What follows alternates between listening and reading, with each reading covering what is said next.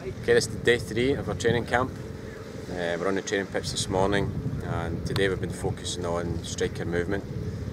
So we did a technical drill to start off with, and then we had a zone game where they put the strikers into positions, and we worked on the positional play. Scott Sutherland and PJ Crossan here, the two strikers. What did you think this morning, guys? What did you learn from the session we did from yesterday leading on to today? Learned that there's different types of movements you need to do to get on the ball and create space for your teammates to go on the ball as well. And drift away, and it like helps your teammates and that. Again, PJ's covered it.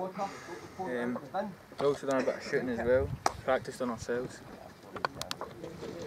So we were focusing on second striker drifting away with playing with a fellow striker. The first striker going short, second striker drifting away, looking for the ball over the top, which also in turn helped the midfielders to make runs through as well.